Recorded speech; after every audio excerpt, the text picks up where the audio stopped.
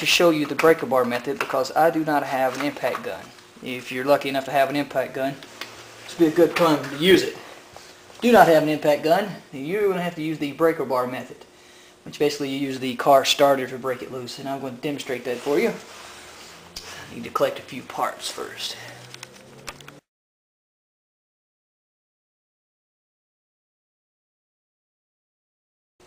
Okay, I got my breaker bar on here. This engine turns, it turns clockwise, same way a clock runs. You got your lower control arm here. What you want to do is brace this against the lower control arm. You just need something to hold it there.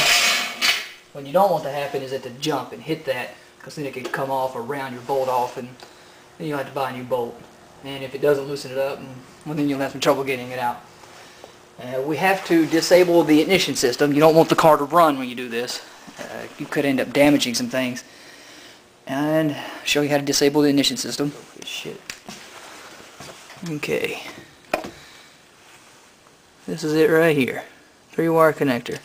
Goes right to your coil pack where your spark plug wires come out. This is all you need to unhook. You got 2 little clips on the side that hold it on. Just use a screwdriver to get them off, to loosen them up and pull it off like that. And there, your ignition system is now disabled. Your car will not run without unplugged.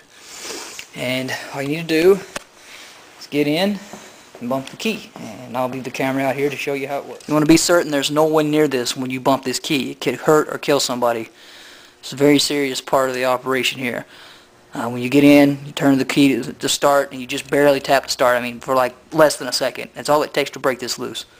And then you can come out here and take it off real easy by hand.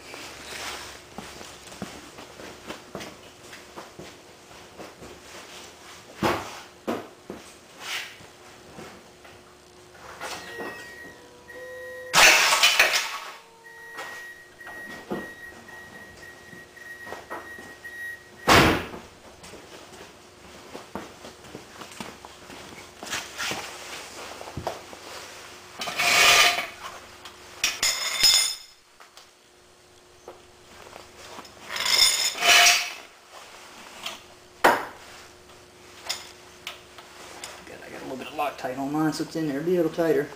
But you can see now I can take it out by hand. Like so.